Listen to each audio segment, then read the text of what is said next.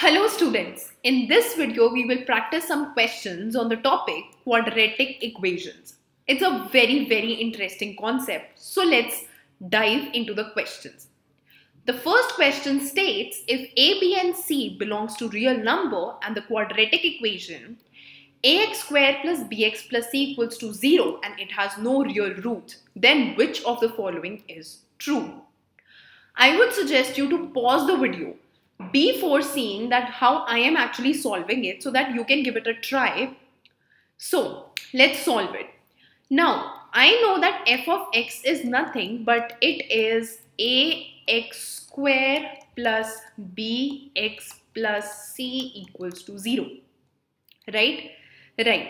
Now this is f of x. For a greater than 0, I know that f of x has to be greater than 0 for all x. Correct? Hence, for f of 1, I would say that a plus b plus c is greater than 0. And for f of 0, I would say that c is greater than 0.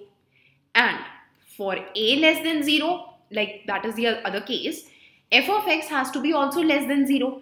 So I would say that f of 1, that is a plus b plus c is less than 0. And f of 0, that is c, is also less than 0.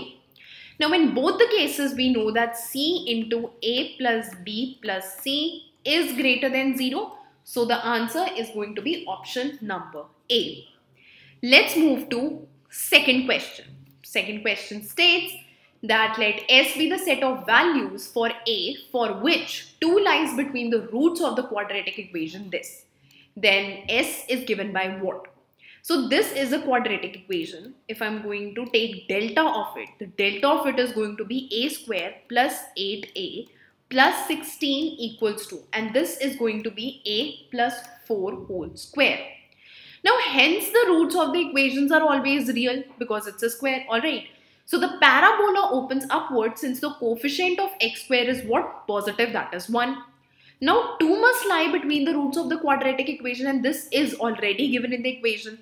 That is, f of 2 should be less than 0.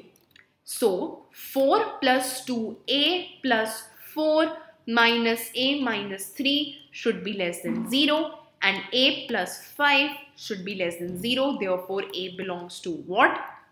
Minus infinity to minus 5. Option number C. Let's move on to question number 3. Now, question number 3 states, if ax square plus bx plus c equals to 0 and it has no real roots and a plus b plus c is less than 0, then which of the following is true?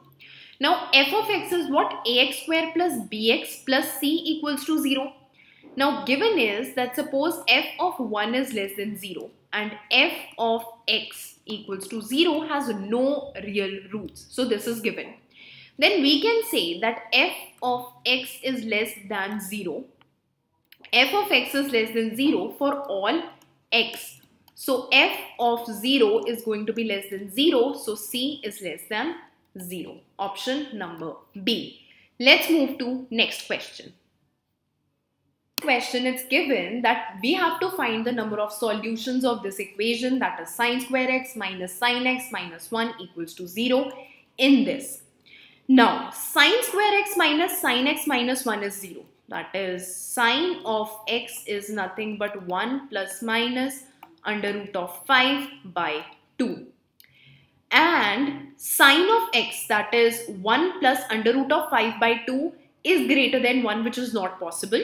So the value of sine x is going to be what? 1 minus under root of 5 by 2 is the value of sine x which we need to take. And why we are not taking the positive one? We are not taking the positive one because 1 plus under root 5 by 2 is greater than 1, which is not possible.